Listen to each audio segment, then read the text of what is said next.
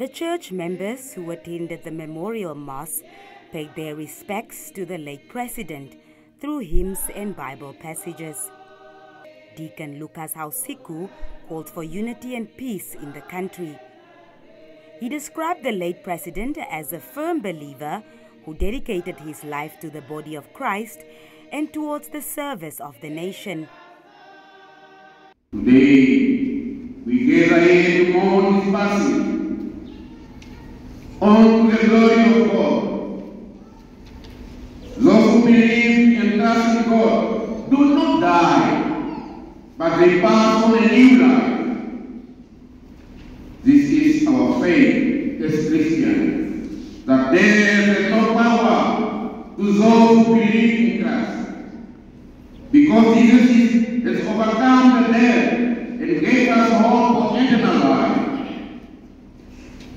Therefore, my brothers and sisters, there is no final say to our President Dr. Hage,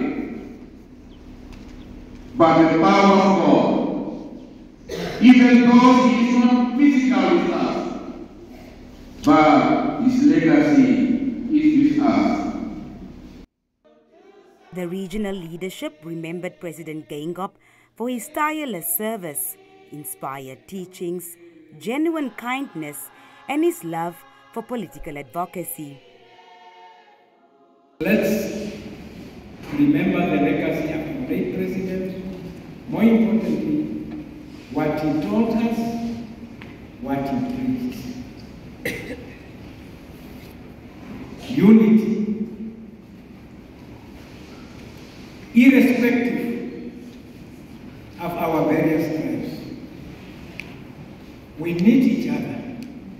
Transparent, and what we usually say equal to accountability. We have to be transparent, is what he told us, to be transparent in whatever we are doing. We are here to honor his accomplishment, kindness, and the impact he had on each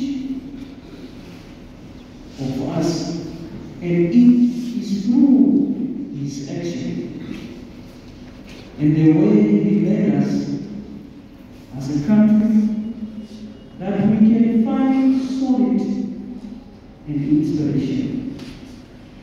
The late President Hage Geingob was a visionary leader who dedicated his life